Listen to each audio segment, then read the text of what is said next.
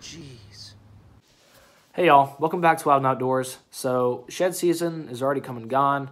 That's past us, and turkey season is right around the corner. So I really just wanted to try something a little different this year for turkeys. And I'm always used to using a shotgun, but unfortunately I had to sell my shotgun because I needed a better deer hunting rifle. And I went ahead and bought the 6.5 Creedmoor, which can't really say I regret doing that. But a shotgun would have been nice this year to use for turkeys. And I know I could borrow one from one of my buddies if I wanted to. But I love bow hunting. It's more of a challenge, and I just think it's a lot more fun. So as far as I know, there's two different kind of broadheads that you can use for turkeys.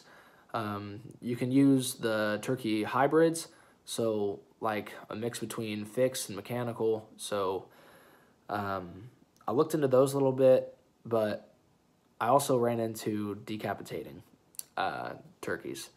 So that's the option that I decided to go with, is the decapitation method. And I went ahead and bought a pack, and right out of the box, so you get like a black case like this. They're Sinbadteck broadheads. Come in a case like this and come with some nice padding here on the inside, and you get 3 of them. So right out of the box, in my opinion, I think they're by far the sharpest broadheads I've ever bought right out of the box. So tip to tip, lengthwise, like right here, right here is 4 inches, and each blade is about, I think it was 1 inch and 7/8. Yeah, 1 inch and 7/8. So that kind of makes up for the 4 inches tip to tip. And I've looked at a lot of videos on decapitating broadheads, and I just really think it's something I want to try this year. So these are made in China, but for being made in China, they're a really good quality broadhead. Blades don't really bend that easily. Everything's intact. Nothing you can see is just slid through the middle. It's all connected straight to the middle, one solid piece of steel. So I really think that these are going to do good this year. I don't really know how far I'd be comfortable shooting out. But the bow I'm using this year is going to be my deer hunting bow. But I've thought about doing a little, like buying a different bow. But I'm not sure because this one does me good as it is. So this is my Hoyt, my Carbon Element, and I bought these for deer hunting season. I don't know if I should take those off for turkey or not. We'll just cross that bridge when we get to it. And the string, obviously went out with the orange string and orange fletching on the arrows. And America's Best Bowstrings, super good, best on the market. Highly recommend buying America's Best Bowstrings, which is what I rigged this up with, and because it is very durable by far.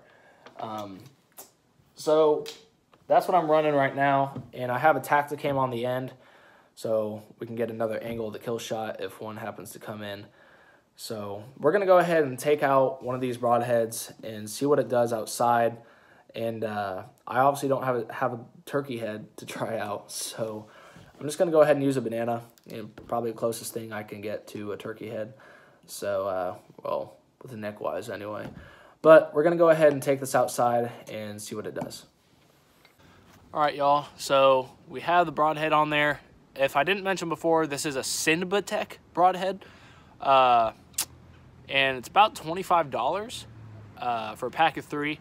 So I'll put the link in the description if you guys want to go check them out.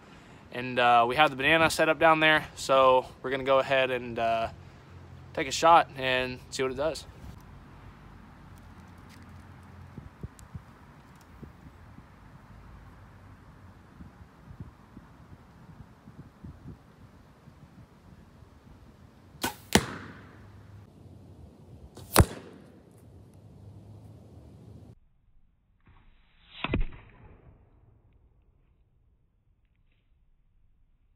So I did end up hitting the banana, and broadhead went in the target.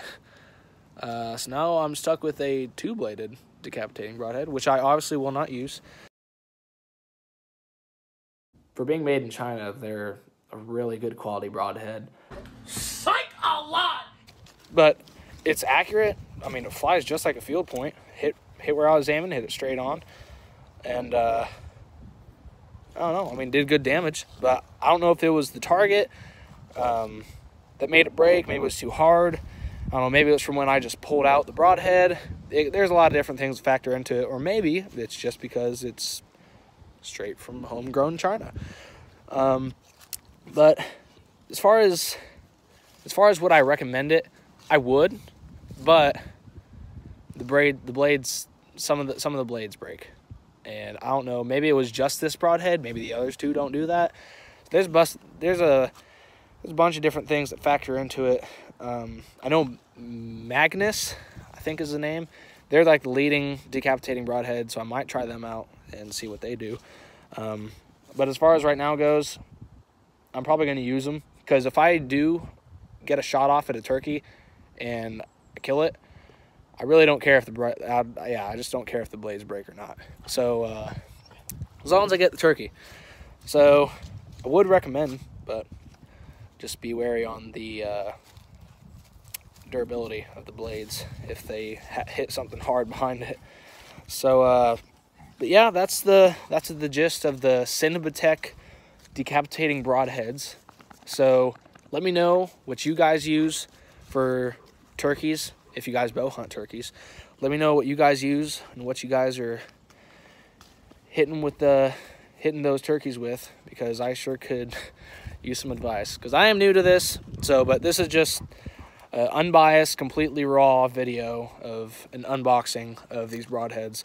But again, let me know what you guys use, and we'll see you in the next video, hopefully in southern Indiana with the turkey down. So thanks for watching, and we'll see you on the next episode.